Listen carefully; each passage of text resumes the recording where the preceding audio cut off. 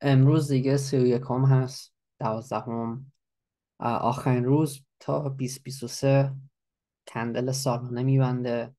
و یه خبری که 20 ساعت پیش بود، تقریبا دیروز بود، حتی هم خودمونم شورت بودیم بر سولانا در قیمت 9.44 اما رسید به 8، بعدش رسید به 9، ما بستیم. but anyways دلیل این بود که دوباره رفت بالا، چون ایتریوم فاوندر ویتالیک بیوترین توییت زد که گفته شاید خوب باشه. ام، اینا حتی اینجا میگه که شاید یه chance for a bright future. حالا این دیگه ربط داره به مردمی که دارن میسازن. It's very silly که اینجوری داریم فکر میکنیم. but anyways میرسیم برای خبر دوم و خبر دوم میاد از طرف proof of reserves is becoming more effective but not all of its challenges are technical. So یه شرکت باز میکنی proof of reserves همش نشون میده که یک به یک با پولای مردم که پولای مردم رو استفاده نمیکنی، اما هنوز یه شرکتی liabilities داری، کارمند، servers، databases etc، developers، حقوق. بعد همه اینا رو بدی، هنوز میتونه یه شرکت برشکست باشه و هنوز پولای همتون رو برداره، هیچ مشکلی نیست. خبر سوم میاد از خود سم بانکمن و سم بانکمن خود این ماه داشته بود با دو تا سینیور وایت هاوس officials 4 times in 2022 داشته باشون صحبت میکرد، میشست میرفت وایت هاوس با بایدن کل کل میکرد. and خود دولت هم دزدیده با پولای مردم، and هیچ کاری نمیتونی باشون بکنی چون دولتن و میکشن. خبر آخرم که تقریبا میاد از خود سنگ بانکمن دوباره که دیشب بود، این که 250 میلیون دلار ما هم باباش دارن برای بیلش. دیدیم که حتی هم تو کورت چیزش نشه بیشتر از $1000 کش و $1000 اجازه نداره. ایشون گفته fuck that، $684,000 در آورد، اما قانونش بود 1000 تا. پس میبینیم قانون چیز نوشته 1000 تا بیشتر نداشته باشه، ایشون 684 تا در آورد. and کاملا دزدیه دیگه، چی بگیم دیگه دوست داره دیگه. and یه خبره که ما خودمون در کریپتو نیوز اینو ما خودمون پست کردیم تقریبا 3 هفته پیش، اما صحبتاش 2 روز پیش اومد بیرون که لیک شده بود این دیتابیس 3 کاماز API که مردم ترید میکردن. خیلی آدما با اینا ترید میکردن. ترید نیست، یه API که کسی دیگه برات انجام بده.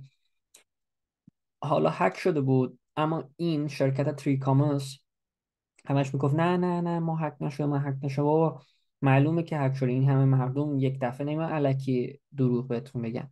anyways نشون داد که نزدیک 100,000 تا کیزاشون هک شده و دیگه پول مردم از بین رفت. آبروشون همین 2 شب پیش اومد بیرون، اما ما در کریپتو نیوز 3 هفته پیش بهتون گفتیم مثل همیشه. حالا برسیم براتون برای کوین گکو، مثل که من اینجا نیاوردمش، اما برای کوین گکو میبینیم که به وقت الان 830 بیلیون هستیم. ارزایی که بالا هستن Trust Volatility 6%، OKP 6، Algorand 5.5، OKC 4، Aptos 4، لایت کوین 3.5. حالا ارزهای دیگه هم 3 3 3 2 2 2 2. ارزایی که ضرر هستن 4% هدرا، فرکس 2، BTC SE 2، ICP 1.5. همجا میریم پایین تر. حالا دیگه میرسیم دیگه برای چارتس and اینا رو میتونیم بذاریم کنار و سالانه رو میتونیم ببینیم. 12 ماه کندله. نمیخوام بگم که جای خوبی هستیم، but regardless I mean نگاش میکنیم حالا یه ذره سپورت اینجا هست در 15,910. حالا تفاوت $20 again guys هیچ وقت out of the woods نیستیم. دلم میخواست حداقل بالای 17,300 باشیم که حداقل یه سپورت قوی تر بودش، اما چون دیگه زیرشیم and این شکلی میاد. I mean nothing much to say. اما در کندل های 6 ماهه یه داستانی داریم میبینیم. اون داستانش هم چیه؟ اگه دقت کنیم برای حالا بیر مارکت های قبلی، حالا به جز 2019 حداقل میبینیم که دو تا کندل بزرگ کل این کندل ها اینجا رو پاک میکرد. امیدواریم که برای اولین 6 ماه 2023 یک کندل سبز باشه. hopefully حالا میبینیم که چی میشه، که میتونه خودش رو بکشه تا 28، شاید هم یه ذره بالاتر تا 34 هم میتونه بره. اما guys I mean nothing much to say. همش برای global economy نگاه کنیم. هیچی نشون نده برای recovery or anything. بدون که 2nd of November 2nd of February Federal Reserve دوره بخواد صحبت بکنه 2nd of February، so هنوز یه ماه دیگه است. but regardless که نگاه میکنیم ببینیم که این یک از این بدترین موقع بود هم برای استاک مارکت هم برای کریپتو مارکت. هیچی مثل 2008 مثل الان نبود. امروز این اعلام شده. so guys the best thing I can say is اگه تا میتونین به این سر کار، اسپشال اگه اخراج نشدین، redundant نشدین and save your cash. okay؟ چون هرچی باشه یه بار راجع به این صحبت کردیم، گفتیم هنوز این یه ترند لاین بود.